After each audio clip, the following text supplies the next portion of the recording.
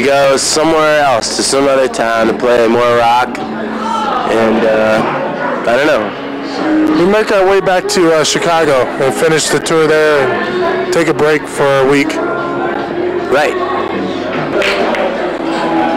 Then we go somewhere else, and then keep going, and then we'll be back in the States, like playing with Silverchair for a month.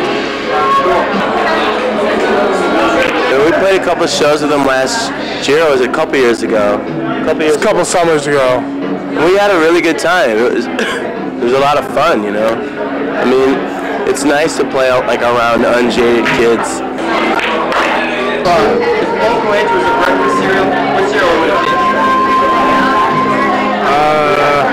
Well, I like Honeycomb. I think it would be Captain Crunch. Why would that? Get it? Captain Crunch. Crunch. Captain Crunch.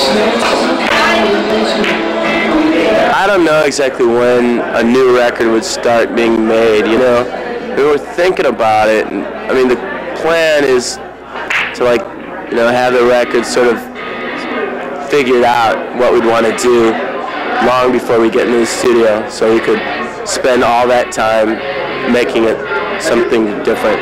Have you written anything new that you just on the road while you've been out? Yeah, about 6 or 7 songs so far. Oh, you got the wrong ball in, laddie. I think the lyrics are a bit more abstract this time around.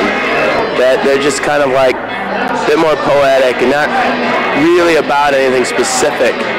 Or if they are, they're kind of like a personal thing. He's talking about the Midwest. I can barely hear, my ears are... There's like, I think there's a pretty good tradition of like Midwest rock bands, you know, and like bands that I liked growing up, like Cheap Trick.